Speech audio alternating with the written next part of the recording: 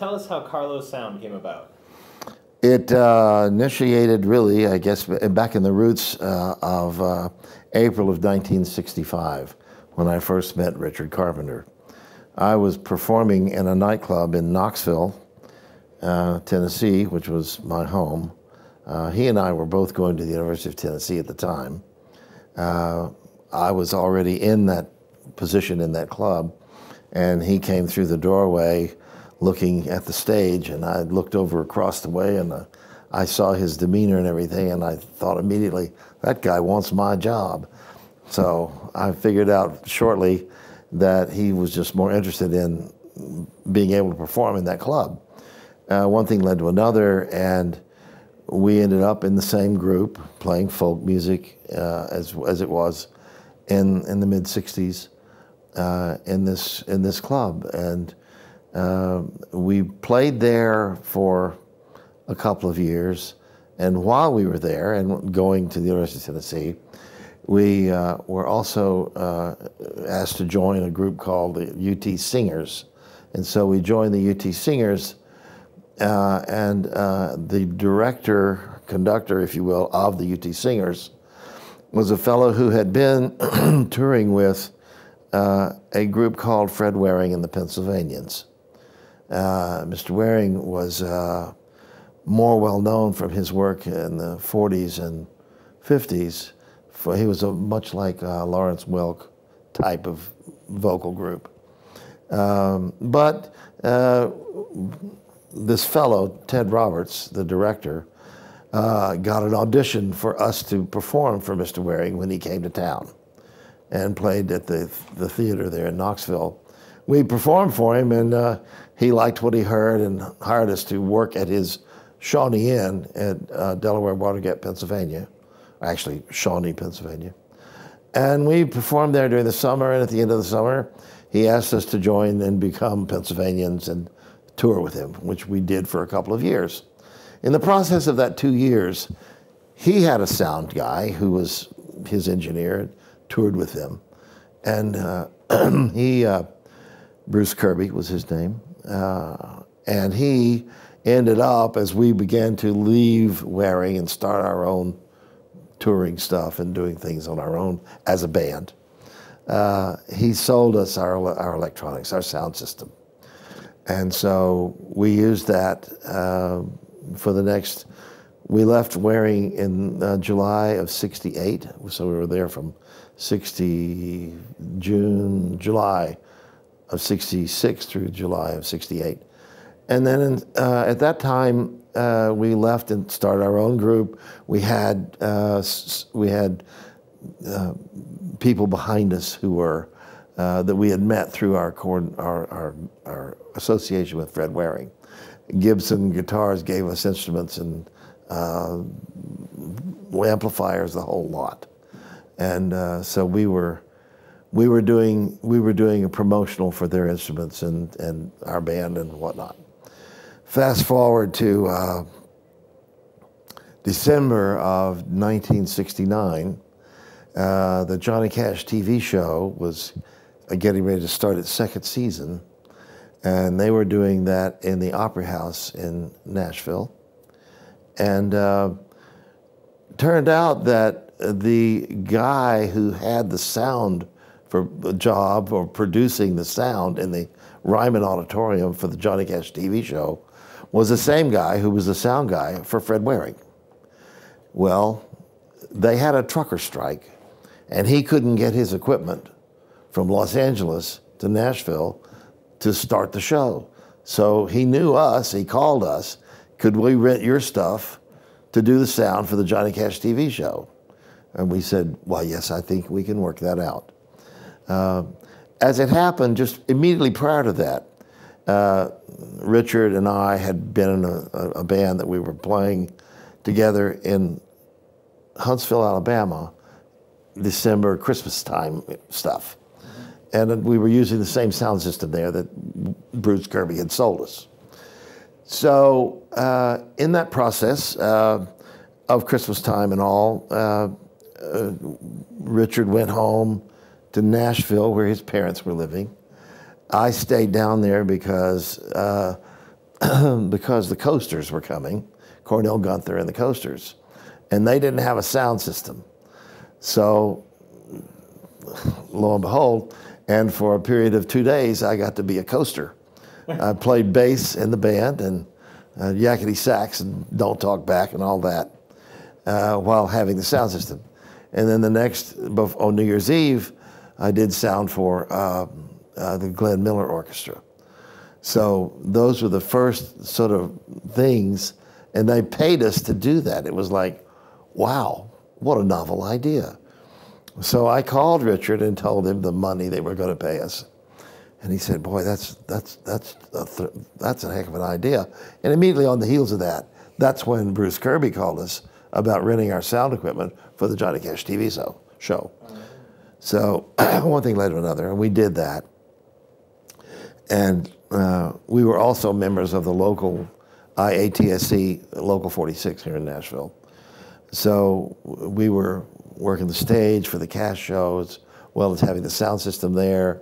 And that was such an interesting way to it was like jumping from one career to another immediately. And we did that until the show was over.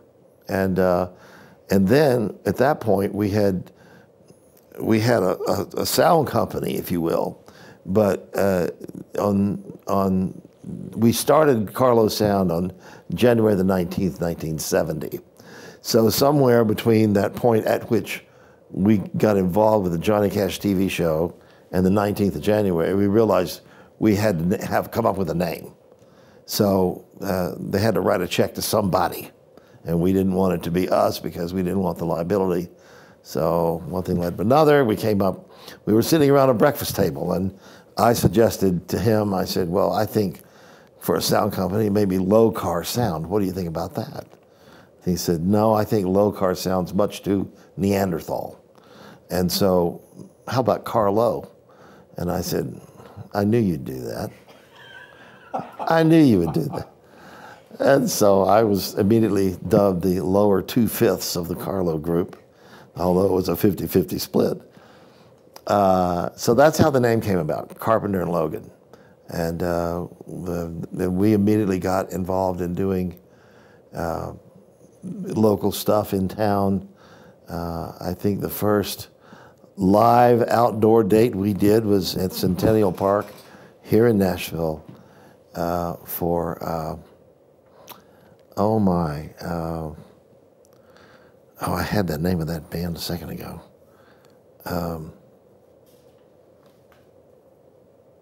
It's Evanesced.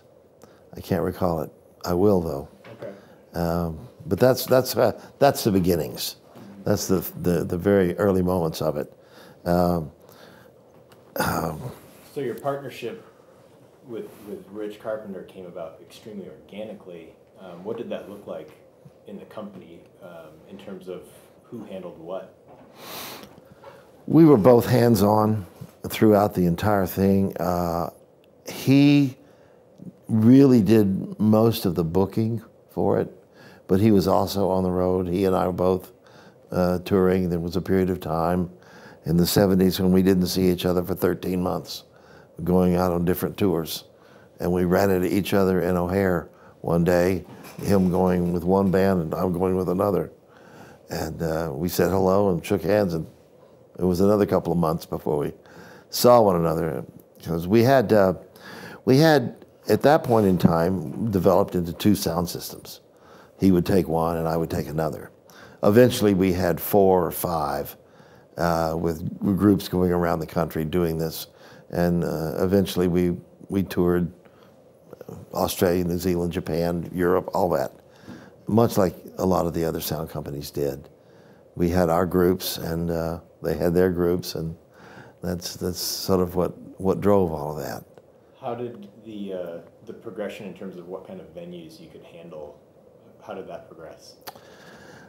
Organically, again. It was driven by the need. We would be told in front what we were going to be up against in terms of venue size, and we would get more stuff, and we would grow it that way. I remember specifically a gig that I did in Providence, Rhode Island, they had a basketball arena there that was right downtown. It was kind of in a pit, and so the room went up like this on either side. It was very close. They didn't use a lot of left or right real estate, and so the promoter insisted that we put together a flying sound system. We didn't have a flying sound system.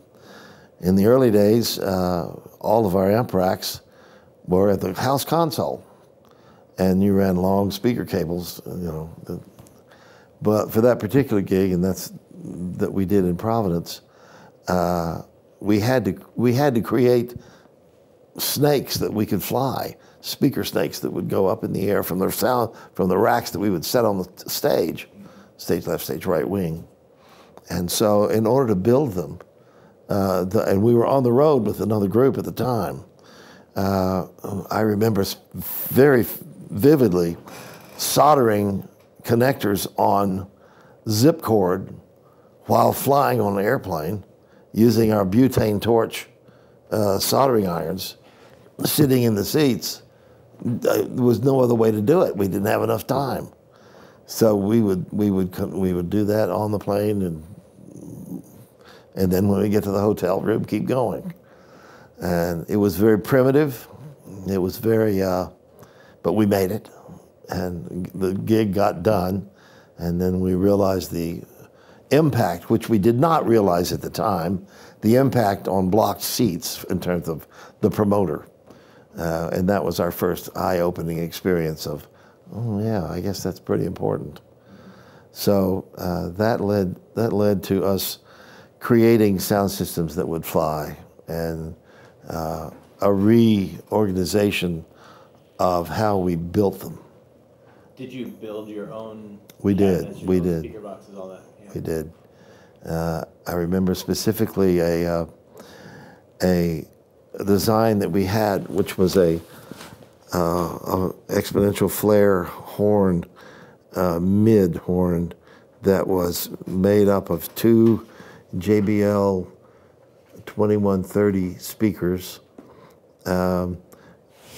facing forward at the rear of the cabin, so it was front-loaded, and it was a very innovative design for those days, and it allowed us to play much bigger venues because of the way it would throw. Using a horn with speakers was a little bit different. And so I remember specifically a show that I did at the Shrine Auditorium in Los Angeles, where at the end of the show, the stagehands were crawling all over those cabinets with tape measures.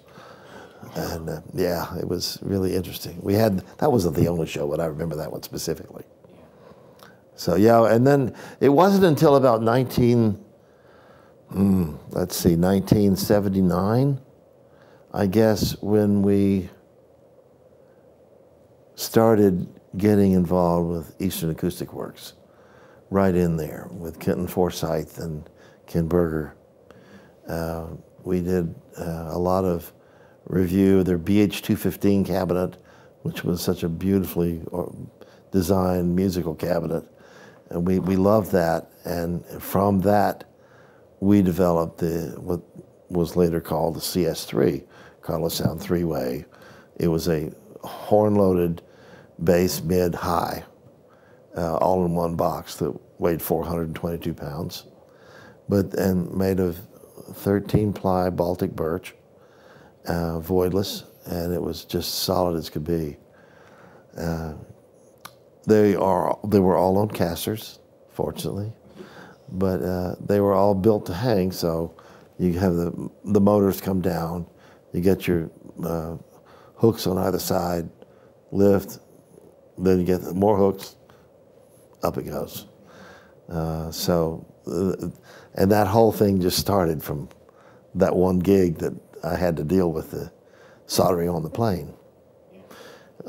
Later, let's see, in 1976 through 1978, we had a sound system in Hawaii. We sent it to Honolulu and partnered with a company called Odyssey in those days, and we did a lot of things at the Hawaii International Coliseum, the HIC. I believe it was Neil Blaisdell Center at the time, but we had a sound system out there for 2 years and a guy living there, and we would fly out every third or fourth month to check on it. But that was a mid-'70s thing, so we had a lot of fun with it. But it was time to come back after a couple of years. How many people did you have working for you at that time, or throughout the history? Let's see. Well, initially, in the very beginning, of course, it was Richard and me. Then we hired a guy named Bill Borgerson. Bill now is in real estate and construction, and doing quite well, as I understand it. But it was the three of us for a while. Our first, I guess the first group we toured with a lot was the Allman Brothers Band. We connected with them and did a number of years with them.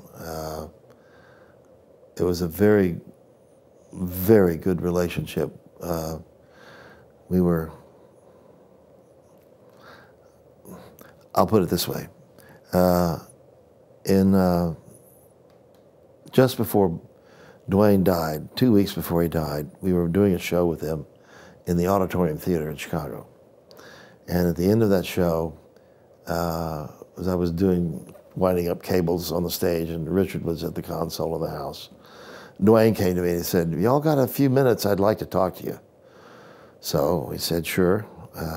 And so after about 10 minutes or 15, Dwayne and I go up to the console area where Richard is continuing to wind cables and whatnot. He sits down on the stairs, and we're sitting on whatever we're sitting on, and he says, "I'd like to make an offer to you." And we said, "Okay, what is it?" And he said, "Well, I'd like you guys to put up your sound company and $10,000, and I will put up 50% of the Allman Brothers Band profits going forward. If you'll go with that, we have a partnership, and we'll go with that from now on." So we shook hands on it, agreed to do it, and within 10 days he was killed. So it's 1971. Mm-hmm. Yeah. We were very close with him. In fact, we were asked to be pallbearers for Dwayne. I couldn't do it, I was on the road. But Richard was a pallbearer. And then when Barry died, once again they asked us to be pallbearers, and we were. And helped carry Barry to the grave. We were very tight with him. I think the last show I did with them was in, it was RFK Stadium in D.C. It was the Allman Brothers Band and the Grateful Dead. And I think that was June 3rd and 4th, I believe. 1976, I believe. I still have the rooming list. Mm-hmm. So I have a door that I kept and put all these stage passes on from shows. It's at my home now. A lot of shows. Yeah. A lot of shows. Who were, can you name several of the artists you worked with during the Carlo years? Yes.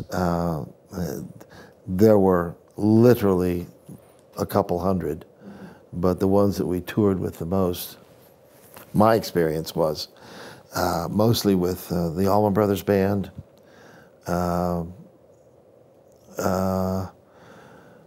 Procol Harum,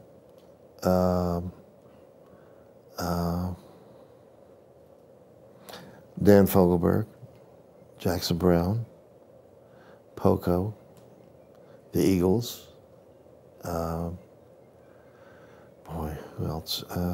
Ozark Mountain Daredevils, Black Oak, Arkansas. There were so many. Those are the ones that come immediately to mind. I will share with you that one story that it's funny how all of this is happening right about now. because I haven't thought about my career back in those days at all until within the last month. And suddenly within the last month, there's this. There's a fellow who is doing a doctoral thesis on the history of live sound in the United States. He's in England, and he found me, and I'm interviewing with him a week from today to get information about how, whatever would be useful to him. Yeah. And in the same time frame, I learned that Jean Fogelberg, Dan's wife, is releasing an album of the performance he did at Carnegie Hall in New York City. And the backstory to that is the backstory to that is when it came time to do that show, they had a 9-foot Steinway on stage, signed Steinway, but he was so nervous about doing that show. He said, "No, I'm not playing that. I want my piano off the truck." So he got that, and their management were trying to get him to record it. And he said, "No, I can't do that. I'm too nervous. I don't want to have to deal with thinking about that. I just want to do the show." So he did, but because I felt like I knew Dan well enough, he and I did a lot of things together besides that. I put a cassette in my recorder at the board, and I recorded the show. And for reasons, I didn't give it to him that night. I gave it to him the next day or the day after that. And fast forward to last August, when Jean was his wife, going through memorabilia, and she found that cassette. And at that point, then she started the ball rolling to try to release an album of him live at Carnegie Hall. So many things went down to get to the point to release it. But now they are, in fact, releasing that album right about now. And I'm sorry, yes, from my board cassette. That's awesome. And it is, I'm getting album credits. So what the heck? You recorded that. So, yeah, and I finally connected with Gene on Facebook. I have other cassettes of that show and lots of other artists that I've worked with. One of my favorite shows, aside from the ones I've told you about, was with the Allman Brothers when on April 16th, 1972, they played the Capitol Theater. No, not the Capitol.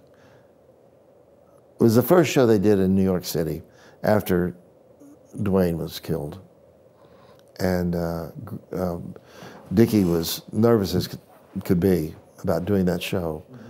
And of course, as it turned out, he played his ass off. It was great.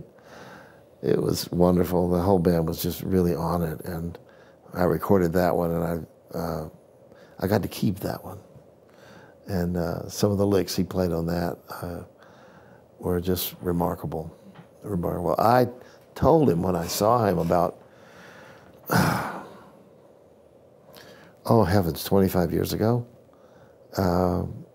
maybe 30, that I would get him a copy of that tape. And well, I haven't died yet, so supposedly I could still do that.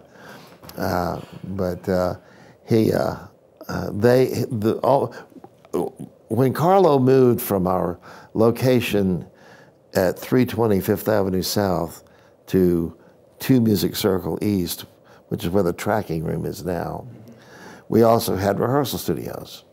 And so the Allman Brothers Band, name them, they all went through their rehearsing. And so that's when I promised Dickie I would get him a copy of that. And that would have been about 1982, 83. '84, somewhere in there. So anyway, that was a wonderful show. Did you do? Let me ask one more question. Did you do any festivals? Provide sound and engineering for festivals around the country or the world? We did not do any of the large festivals. We were at that point. We had 4 sound systems, and they were all busy working with different groups, and we didn't have the luxury of being able to assemble them all into one spot at one time. Yeah. So it was just not possible. We attended them in terms of being with the band that would play there, but we didn't provide gear for those. That was other groups, and I have to take a hat off and hand it to Bill Hanley for what he did at Woodstock, because really that's from my side of the footlights. I should know better, right? From my side of the footlights, what he did there was so. It was foundational to what I think the rest of us got to do. I know that his W boxes that he had there, they finally came through Nashville at one point in time, and we did what others did to us with that double bass. We went down and measured his W boxes and reproduced them. And that's the way we got that low end that we had. In those days, there weren't high frequency drivers that you could put on a horn and get anything above 6K. So then there were, of course, the piezoelectric tweeters that people started using to try to get some high end in it, but higher the frequency, the tighter the cue, and so you do an array that did this, and try to spread it out. So once we had that low end figured out, and that was the first thing we did. Those things weighed 300 pounds a piece, and 7.5 feet long, 36 inches tall, and 30 inches deep. And Richard and I used to carry them, the two of us, pick them up and move. And those are the days before stagehands. There weren't any stagehands. You wanted it, you moved it. So one of the other things that we did that was a hoot with those. Of course, people used to crawl up inside the bass bins because they'd take some psychedelic, whatever it was. And so one of the shows we did with those all that low end that we had with those W boxes, we did Ike and Tina Turner for quite a while. That was another band I toured with a lot. And Ike and Tina, as soon as Ike Turner heard that low end, that was the time when he was doing Rolling on a River. And man, he came out to the board that first night, and it was at the old Municipal Auditorium in Atlanta. And he came out to the board and said, "I want you guys to tour with me," and all that. So we did, and all that. And that led to a friendship with Ike and Tina and the Ikeettes and the band and all that. So that was an interesting moment with them. Can you tell us about this picture? Yeah, that picture, Exhibit A, that picture occurred on November the 4th, 1976. On this Smyrna, there's an airfield there. It, at that time, was not active. They might have had an occasional plane land, but it was not an active runway. It was just the ramp. We took that picture as our company was expanding and also doing transportation. At that point in time, we had the sound company. We also had a Carlo case company, and we were doing transportation as well, where we would rent the aircraft and or the truck or the bus and take people around. And so this was a moment to capture that and use it as a promo. I think that picture may have been it's in a few magazines. I've seen it around, but it was interesting because it's the first time that I was ever had any time to spend alone with the woman I would end up marrying and be married to for 38 years. So she and I were, she was dating, one of the guys that worked for me at the time, and so we went to go. We were looking for the truck driver. He was late, and so she said, "Well, I'll see if I can go find him." And I said, "Well, why don't I get in the car and go with you?" Because I already had a crush on her, of course. So we got in the car and we went out and we found the truck driver, and we came right back because everybody was standing around in this cold air, November air in the morning. Plus the fact that I was on tour with Jackson Browne at the time. We had just played Birmingham the night before. I'd driven here and had to go load in and do the show at the Ryman. I mean at the Opry House, the new one, at that time, new one. So I didn't have much time, but it was a fun moment. Well, fast forward to March of last year, when the guy who was driving that truck had passed away. And so we attended the funeral. But just prior to going to the funeral, I'd spoken to my wife and I said, remembering that day, and she said, yeah, that was a special day. And so when it came time at the funeral for us to, anyone like to say a word, and his brother, Tim Cotton was the driver, his brother's Gene Cotton. And so when it came time to say a word, Gene kept looking at me and finally handed me the microphone. So I said what I said. I started off by, on November the 4th, 1976. And I told the story that I've related to you about the first chance to be with my future wife. And then I related to the crowd this, I said, you know, I've been married to her for all these years, and it wasn't until last week that she told me that she went there to see Tim Cotton. She didn't come there to see me. So it was kind of a strange moment, but it was a relief moment in the process of that event. So yeah, that was that's the history behind that picture. There was a comment under the picture where we found out that said, yes, but Carlo Sound's horn rig would have killed the little WM columns on Pink Floyd's cover. I still remember the white 6-octave rotary pot EQs Carlo used back then. Yeah, those were white equalizers. They had rotary pots. White. They were out of Austin, Texas. White Instrument Company. They also produced later real-time analyzers and all that other stuff. Great electronics. A lot in those days. Most equalizers, if you moved the pot, would go. Theirs didn't. They were sealed pots. They were silent, and they did what they said they would do. And so yeah, we did a few shows with Pink Floyd in their early days, and they came out with had the WEM stuff that they may have been given that stuff for promotional or whatever. I know that they had that, and I know that when we worked so much with the Carpenters, Karen and Richard, they had a Shure. They worked with Shure, and they gave them a Vocal Master. And when we would do shows with them, they'd have to set up the columns on either side of the stage just so it would look good. You know, they were never turned on, but they had to look, and then we'd have our massive array of stuff.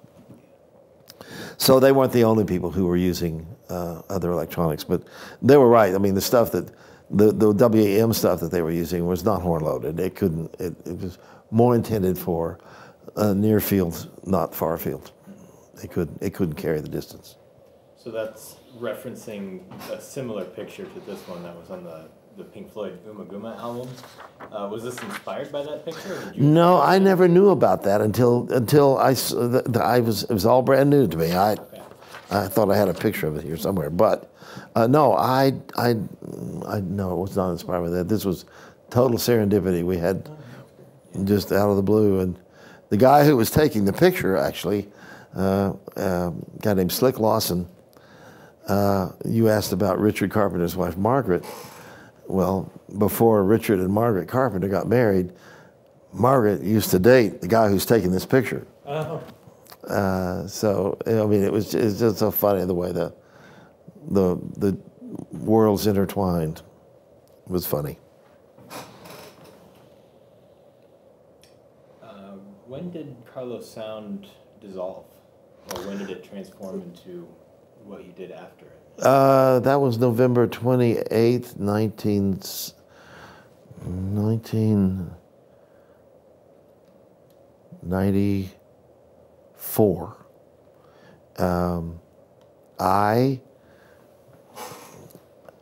Richard and I, at that point in time, didn't see completely eye to eye. We'd been through a lot of stuff together for a long time, and over 30 years. And he wanted to continue doing what we had been doing, and I was dying. I can't do this anymore. I've got to do something else. And so I gave 100% of everything to him. I said, "You can have it all. I don't want anything. I just want to start my own company." And so I did. Well, on February the 1st. And so, of 95. And so one thing led to another, and I got to the point with that company, very blessed with work. We got so busy, and it's continued to do this. I couldn't manage it anymore. We were going to either have to majorly expand. We already had 20 people. We were going to have to get 50. And I didn't want to deal with it anymore, not at my age. It was just more than I cared to deal with, and my wife felt the same way. So that's when we ended up selling to M3. And M3 is what I'm currently doing as a liaison now. It's a combination of Logan Media and M3 sort of melding things together in the logo that we don't have it finished yet, but it's coming. It will say M3 and Logan Media, one family together now, and that kind of thing. And I don't know that I've been this happy in a long, long time. I loved working my own company, loved the people I worked with, loved the client base, but now I love the freedom to not do nearly as much or worry about it financially. I've got a great relationship here. And M3 is I had been pursued by 3 or 4 different companies to sell my company, and I hadn't found the right match yet, and including M3, I hadn't felt like I was ready for it yet. So I finally got to the point where I said, I have to do this. And so my wife and I both agreed, and so on the January 3rd of this year, I sold it. We sold it. And we are happy. I'm glad. What happened to Richard and Carlo Sound after you solved your half of it? Richard, I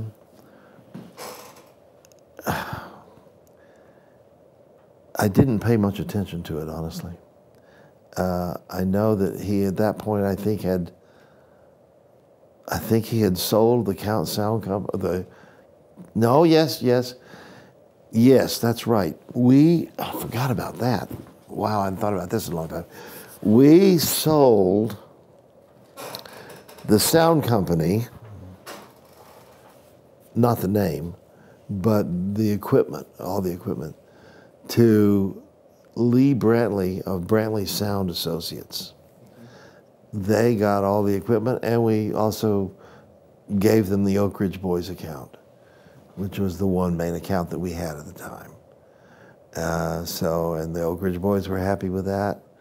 Everyone was happy with that. So it was one of those things where really the only thing left that was really making money still was the Case Company.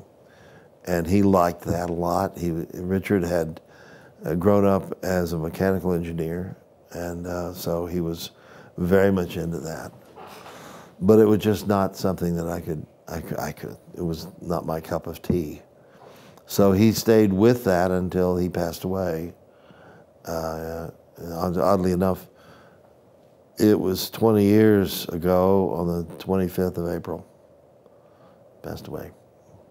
So 97? Age 52.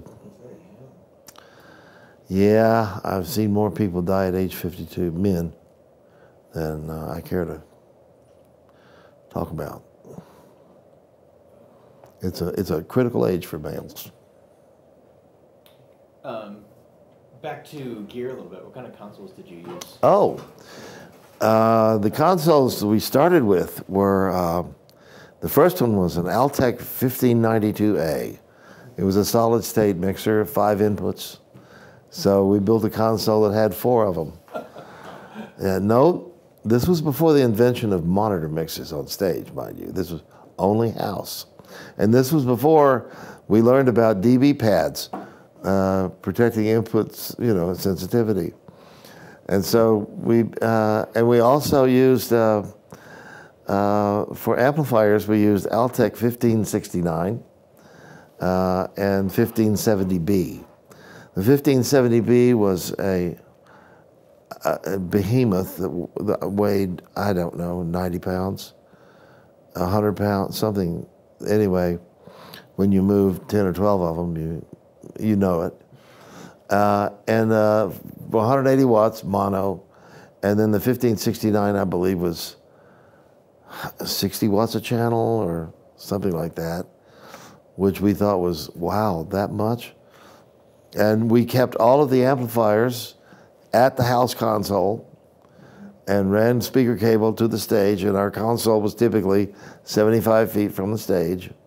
So the wiring alone to make it go from, we would sit house right or house left, to go all the way, it's what we did because the amps were not that reliable. We carried spares and set them right there by the console so that when, not if, one of them died, we just, here, put it right back in there. So yeah, and in those days, the 1592A was the first workhorse mixer that we used. After the 1592, we went with Stevenson Electronics, Lou Stevenson, and his company was out of Houston. And we used their boards. I'll tell you a little story about that. Oh boy. We used those boards quite a bit. And they were modular, so you could actually take the modules out and look at them and look at the motherboard and all that. And so at one point in time, this was about 1975, somewhere in there, I was out on the road with Poco. America was another band I toured with all the time. And so I was in Springfield, Massachusetts, and they were going to do this live opening at the Hollywood Bowl for the release of their album, their new album. And Poco and America had the same management company. And so they would move tours around a day or two just to make sure I could be there for that group or whatever. And so it came time for this show to occur at the Hollywood Bowl, and they flew me from Massachusetts out to LA to do that. Well, I got as far as Chicago, and I got on the plane. It was a DC-10, and we got up about, we've been in the air about 3-4 minutes. And I was riding first class because they were flying me that way because of all the flying that was about that. I had to go right back to East Tennessee right as soon as I quit the thing in LA. So we got about 5 minutes into the flight, and I was watching the pilot on the screen in front of me, and suddenly he takes his hand and he goes like this, and he rubs his cap off his head, and the guy on my right, he and I were both listening to the transmission between them. Well, what it was they had a fire on their number 2 engine, and they were going to have to circle back and land back at O'Hare. And so they called out the equipment and all the rest of it, and we were like, oh, great, I guess I'm going to be late to the... Well, we ended up landing, and everything turned out fine. They said, we'll be leaving in about 10 minutes. Please stay where you are. And I said, no, not going to do that. I'm leaving. So I got off the plane, and I got on a 707, which was the workhorse in those days, just one gate away. going to the same destination.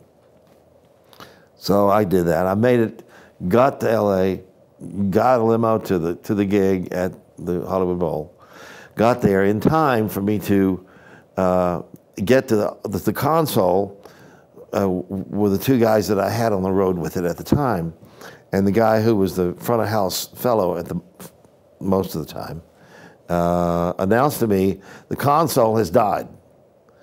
Well, rats. Here we were.